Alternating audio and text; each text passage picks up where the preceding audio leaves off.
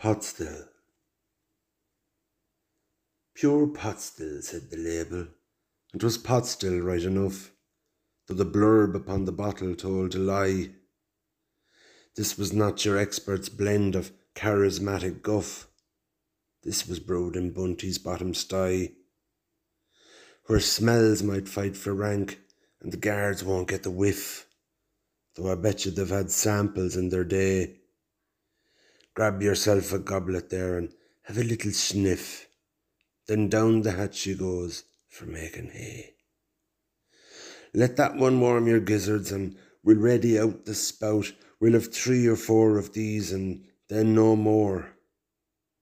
There's madness in that bottle if you want to let it out. Then no way to be telling what's in store. From there we flit the northern hours on the road to ill repair, till amnesia took hold of my old head. Later on that morning I awoke upon a chair. Me decent man did not get out of bed.